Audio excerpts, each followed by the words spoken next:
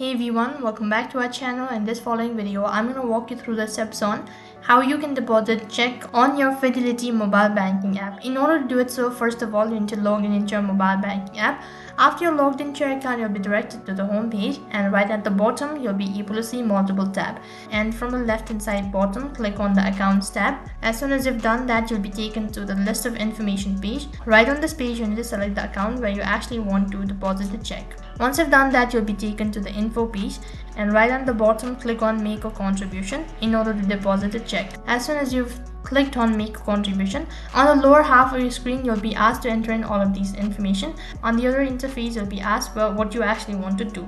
So from the list, you need to click on deposit check since you want to deposit check. In order to deposit check, you need to enter in the type of check that you're depositing, the rollover type, and then the amount. Once you're done entering the check details, now you need to take a picture of the check. For that, you need to click on snap check photo, which is right at the bottom. Now take a clear picture of your check. Make sure to take a picture of both front as well as the back, and also make sure that you have a darker background.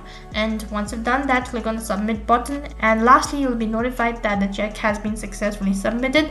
In this way, you can deposit a check into your Fidelity mobile banking app. That is all for this video. I hope the video was helpful. Make sure to like, share, and subscribe to our channel. Thank you for watching.